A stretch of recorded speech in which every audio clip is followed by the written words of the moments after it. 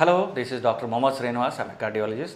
So, this is a season where people, elderly people or anyone, keep on visiting their families in the United States. And so they come and ask me what are the precautions I should take. For long distance air travel, or for that matter, long distance road travel, there is a condition called deep vein thrombosis, meaning blood clots can form in the legs, especially for people who are susceptible, elderly people.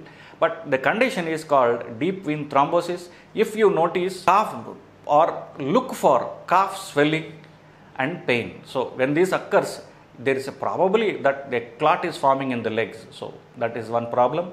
How to prevent that is every 2 hours at least get up from the seat and walk a little bit in the flight, or if you are traveling on the road, get down and make a few paces. So this is how to prevent that. Every 2 hours get down and walk. So this is how to prevent that. But if you have noticed a swelling or a pain after the travel is over, immediately consult your doctor wherever is available. Take a blood thinning agent for a few days, then the problem will come down. So deep vein thrombosis, after every 2 hours get down or get up from the seat and walk a few paces. Thank you.